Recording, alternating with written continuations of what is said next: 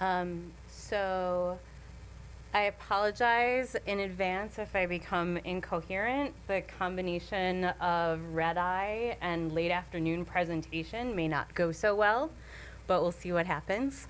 So like Ellen, I'm talking about my thesis research, adaptation to living with a BRCA mutation and carriers and their partners. And originally I came at it really interested in kind of the spouse-partner piece of it, because it had seemed like kind of a neglected area of study.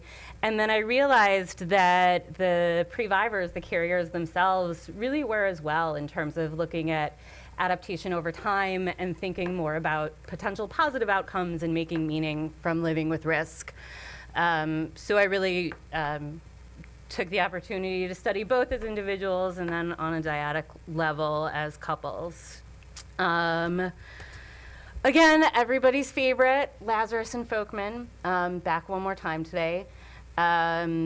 This is sort of another model that integrates dyadic relationships, in this case couples, Guy Bodenman's, so seeing how each individual progresses sort of on their own path and then together as well.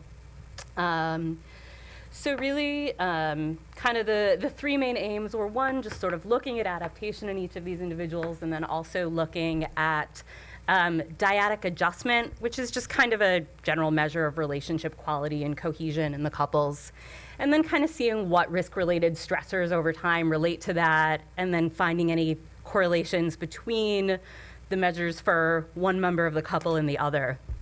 So I decided to cast a super wide net, collected a ton of information about all of these different variables that I was sure would have huge amounts of significance, particularly in terms of family experience and how that related to adaptation.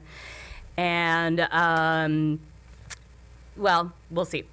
So basically, it was a survey online and in print, mostly recruited through support and advocacy organizations. I was really relying on the BRCA carriers to then bring their partners into it.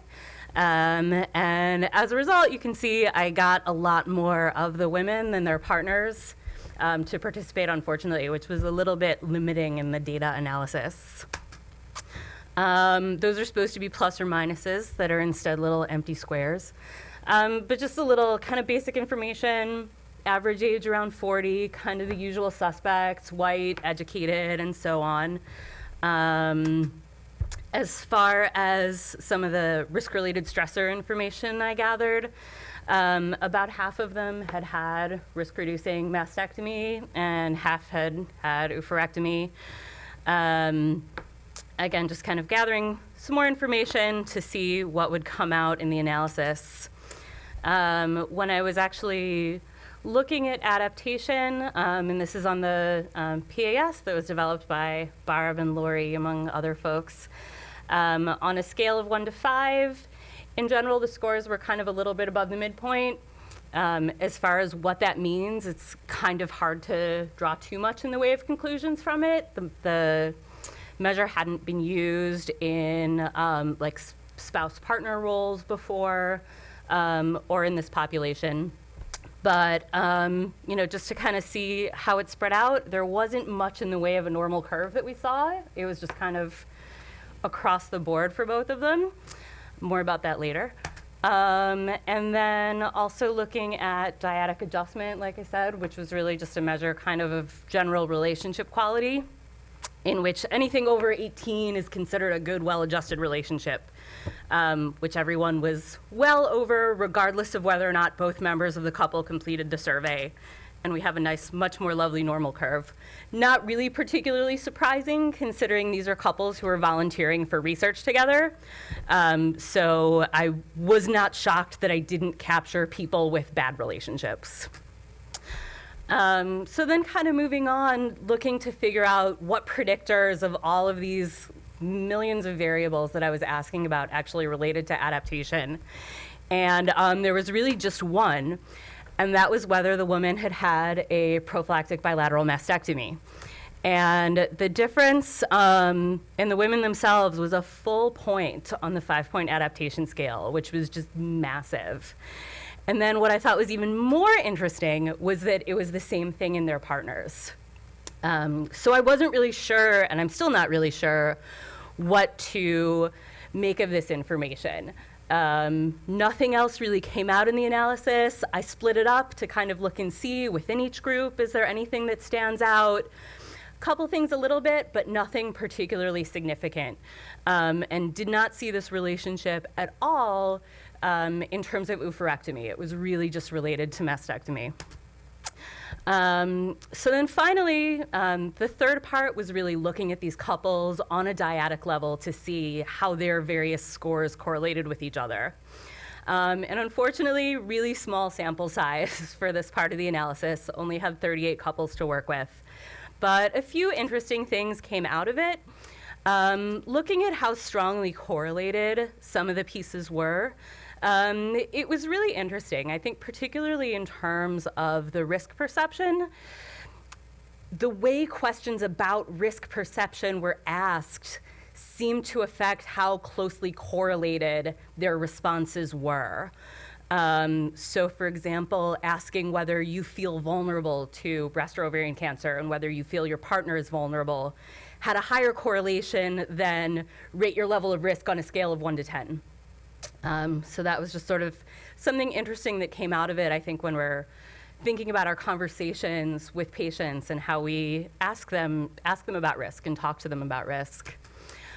The adaptation and dyadic adjustment numbers were all really strongly correlated with each other. Again, probably not terribly surprising. There was really no relationship between dyadic adjustment and adaptation. It seemed like something that there might be a little bit of a weaker correlation between a partner's psychological adaptation and how the carrier scored on dyadic adjustment. Again, it's a pretty small sample size. I don't know if that number actually means anything, but it was something that came out. But really, I mean, I think the most interesting thing to me about all of this was kind of this question of mastectomy and figuring out what it means. It was a cross-sectional survey, so I can't say cause and effect one way or the other. Whether it's having the surgery that improves adaptation, whether more adapted women are more likely to choose that option. And this other idea of whether it's something about not having the surgery that's actually lowering adaptation. When I was looking at the differences between oophorectomy and mastectomy, the women who had not had oophorectomy, almost all across the board said, yes, I'm definitely having this someday.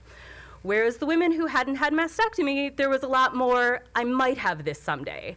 So I think it may have something to do with kind of a bit of decisional ambivalence around it. But again, I'm not really sure. I think it would be really interesting to do as a longitudinal study and kind of follow women over time to see that adaptation as a process instead of just more a static outcome, because we know that's what it is anyway. And I think as far as taking into the clinic, really making sure that the psychological, both positive and negative aspects of the surgery are part of the conversation, which is probably not surprising to us as genetic counselors, but obviously we're not the only health professionals engaging in this conversation. And I think kind of getting that message across to people and really including the partners as well. Obviously, it has a huge impact on their psychological state and their adaptation. So, which I think makes sense, but it's really to actually see it there in the data, I think is kind of helpful in terms of pushing that along. And then really including the partner in education, and if they're not there, working with the patient so they can educate their partner. And that's it. So I know that I kind of sped through it because I know it's end of day and I'm trying to push things along, but thank you everyone. And if you have questions, I'll take them.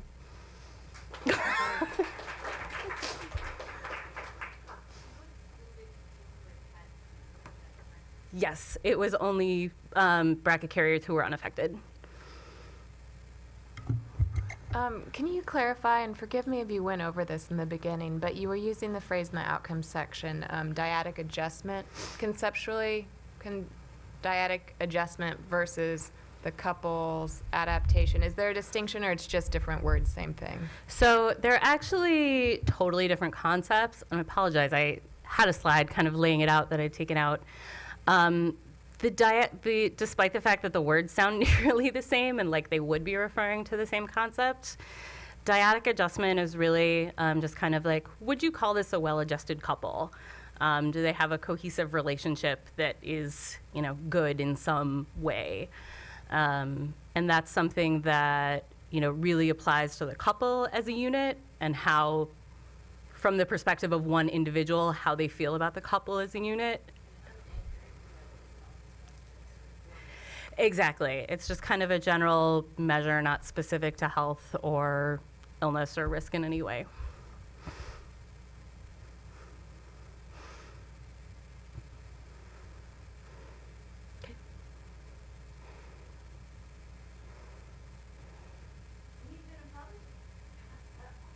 Okay. After I pass the boards? All right.